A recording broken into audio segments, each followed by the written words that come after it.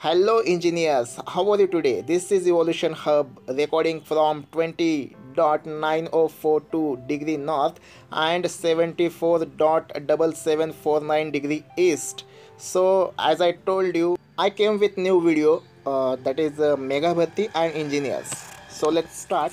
मित्रांनो, इंजिनिअरिंगच्या विद्यार्थ्यांसाठी व्हिडिओ बनवायचा होता म्हणून त्याला थोडासा कूल टच देण्याचा मी सुरुवातीला प्रयत्न केला. तर आपण मूळ विषयाकडे येऊया, मेगा भरती आणि इंजिनियर्स. तर या मेगा भरतीमध्ये इंजिनियर्ससाठी काय काय आहे, काय काय राखून ठेवलेलं आहे आणि इंजिनियर्सचा या मेगा भरतीवर कसा पगडा असणार आहे त्याबद्दल मी थोडक्यात तुम्हाला सांगणार आहे. मित्रांनो, असं बिलकुलही समजू नका की इतर मुलं अभ्यासात कमी आहेत. तुमची स्पर्धा खूप जबरदस्त क्रीम लोकांशी होणार आहे मित्रांनो.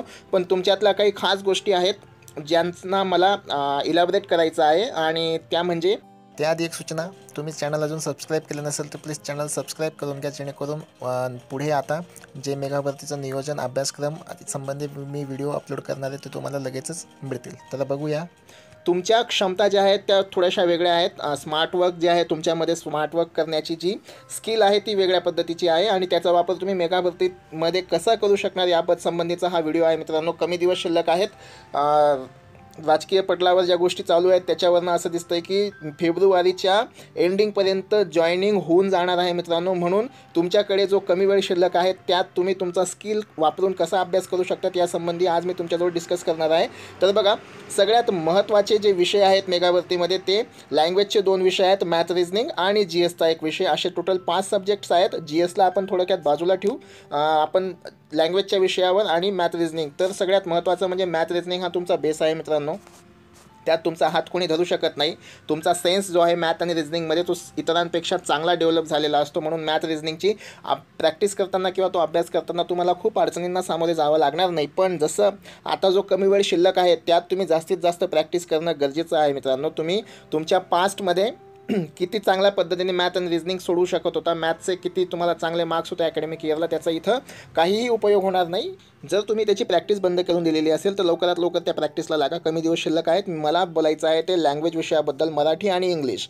हे विषय तुमच्यासाठी चॅलेंज निर्माण करणारे आहेत मित्रांनो. चॅलेंज यासाठी की कमी दिवस शिल्लक आहे, कमी वेळात तुम्हाला अभ्यास कव्हर करायचा आहे आणि हा स्पेशली मी फ्रेशरसाठी सांगत आहे. ज्यांचा ऑलरेडी अभ्यास झालेला आहे त्या विद्यार्थ्यांना खूप अडचणी येणार नाहीत, पण जे फ्रेशर्स आहेत त्यांच्यासाठी खूप महत्त्वाच्या गोष्टी आहेत मित्रांनो. या विषयाचा व्यवस्थित तुम्ही अभ्यास करा. त्यासाठी मी बुकची लिस्ट जी आहे ती व्हिडिओच्या डिस्क्रिप्शनला देऊन ठेवलेली आहे. इंग्लिशचं पुस्तक तुम्ही बाळासाहेब शिंदे यांचं पुस्तक घ्या. इंग्रजी ग्रामरसाठी खूप सोप्या भाषेत सुटसुटीत आणि व्यवस्थित पद्धतीने त्यांनी समजून सांगितलेलं आहे. मराठीसाठी मोरावाळंबे आणि बाळासाहेब शिंदे हे 2 पुस्तकं अतिशय उपयुक्त आहेत मित्रांनो. त्यानंतर जी एसचा अभ्यास करताना, जी एस सगळ्यात महत्त्वाचा विषय आहे मित्रांनो. जी एसचा अभ्यास करताना खूप मोठा आणि वास्ट असा विषय आहे मित्रांनो. तर त्याची तयारी करण्यासाठी आता जे कमी दिवस शिल्लक आहे त्या कमी दिवसांमध्ये तुम्ही एकनाथ पाटील सरांचा ठोकळा किंवा ज्ञानदीप अकॅडमीचा ठोकळा, ह्या 2 ठोकळ्यांपैकी एक ठोकळा घ्या आणि त्याचा व्यवस्थित अभ्यास करा. 4 वेगवेगळी पुस्तके घेण्यापेक्षा एक पुस्तक 4दा वाचलेलं केव्हाही चांगलं असतं, कारण त्या विषयाचं आकलन जे आहे आपलं ते चांगल्या पद्धतीने होतं मित्रांनो. तर ह्या पद्धतीने तुम्ही अभ्यासाची स्ट्रॅटेजी डिझाईन करा. रोज सकाळी जी आहे ती गणिताची प्रॅक्टिस, सायंकाळच्या वेळेसला इंग्लिश. ह्या पद्धतीने येणाऱ्या 30 ते 40 दिवसांचं तुमचं प्लॅनिंग असलं पाहिजे मित्रांनो. रोजच्या रोज सगळ्या गोष्टी अपडेट ठेवा. जो अभ्यास केला आहे त्याला रिकॉल करा आणि अभ्यासासाठी तुम्ही आता जे आहे ते सगळ्यांशी संपर्क तोडा. किमान 30 ते 40 दिवस तुम्हाला मेहनत घेऊन अभ्यास करायचा आहे मित्रांनो. जर हे 30 ते 40 दिवस तुम्ही आता दिले तर विश्वास ठेवा, तुमच्या येणाऱ्या पुढील 40 वर्षांच्या आयुष्याचं कल्याण होण्याशिवाय राहणार नाही मित्रांनो. एवढी मोठी संधी उभ्या हयातीत कोणालाही येणार नाही. तुम्ही नशीबवान आहात का तुमच्या अभ्यासाच्या काळामध्ये ही एवढ्या मोठ्या प्रमाणावर भरती येत आहे. याला वाया जाऊ देऊ नका. सर्व विद्यार्थ्यांना मेगा भरतीच्या शुभेच्छा. बुक्स मटेरियलची जी यादी आहे ती माझ्या व्हिडिओच्या डिस्क्रिप्शन बॉक्सला दिलेली आहे. तुम्ही ऑनलाईन तिथून लगेचच परचेस करा आणि लगेच अभ्यासाला सुरुवात करा. मेगा भरती संबंधी तुमचे काही प्रश्न असतील तर व्हिडिओच्या डिस्क्रिप्शनला मी माझा व्हॉट्सअप नंबर देत आहे मित्रांनो. तिथं तुम्ही मला प्रश्न विचारू शकतात. त्या प्रश्नांचं उत्तर देण्याचा मी पुरेपूर प्रयत्न करेल. व्हिडिओ आवडला तर लाईक करा, शेअर करा आणि चॅनलला नवीन असाल तर प्लीज चॅनल सबस्क्राईब करा. धन्यवाद.